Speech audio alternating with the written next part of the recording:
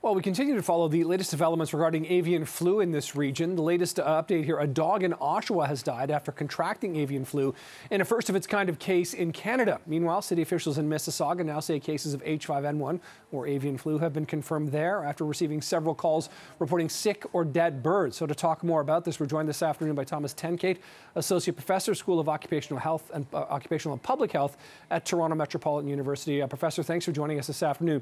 We highlighted the fact that this is quite a rare incidence of a dog contracting avian flu here, but can you explain a little bit about how this happens, and are there concerns that with a case like this happening that perhaps there could be more in the area specifically where this dog had the situation happen?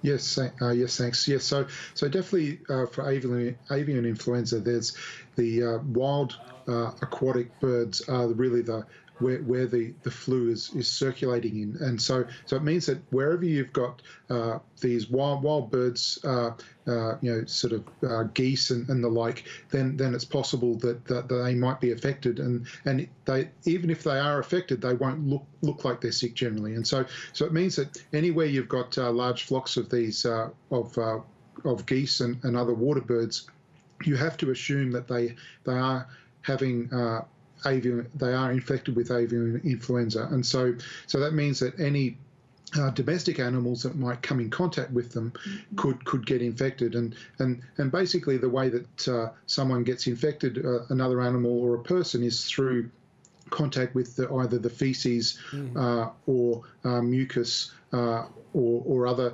excretions from one of these birds, and so basically it means that if you any contact with the feces of these birds is highly infective, and as well as any sort of mucus or other respiratory secretions. So basically, if a domestic pet, say a dog or a cat, gets involved with getting close to one of these geese or whatever, then they can be infected quite easily, and so it's really about keeping pets away from sort of wild water aquatic birds as much as possible, and that's really the key thing. But we're also seeing it becoming more widespread in poultry flocks around the country as well, and so it's not just for Canada, but North America wide. There's quite a lot of concerns now that this is really becoming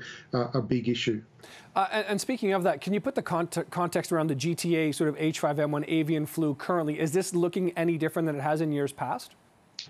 Well, definitely what we're seeing is that there's more cases being identified, more flocks being identified, and so yes, in comparison to previous years, we're seeing an increase, over 2022 and now through into 2023. So right. So definitely, it's from a human perspective, it's a pretty rare thing for people to become infected, but theoretically people can be infected, as well as for domestic animals, say dogs, cats, domestic birds, that they can all become infected if there's contact with these wild aquatic birds. Is there anything that you can do if you have been infected? Like, can you take your dog to a vet and get some sort of remedy?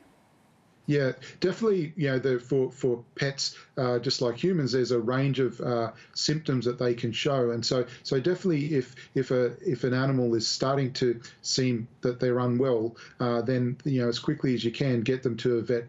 But obviously, the spectrum is quite large on the sorts of symptoms, and so definitely monitor your pets in terms of what they might symptoms they might be showing, sort of if they sort of seem a bit a bit of lethargy, a bit unwell in terms of lack of appetite, if their eyes are sort of looking a bit like with conjunctivitis or other, or if they're having some difficulty breathing, those sorts of symptoms are keys that they might be infected with the avian influenza, and basically the quicker that there's treatment, the quicker that that they might be able to be saved, because definitely we know that animals can die from this. Right. Okay. Well, this is good to know. Really appreciate your perspective this afternoon. Thomas Tenkate, Associate Professor, School of Occupational and Public Health at Toronto Metropolitan University. Thanks for the time.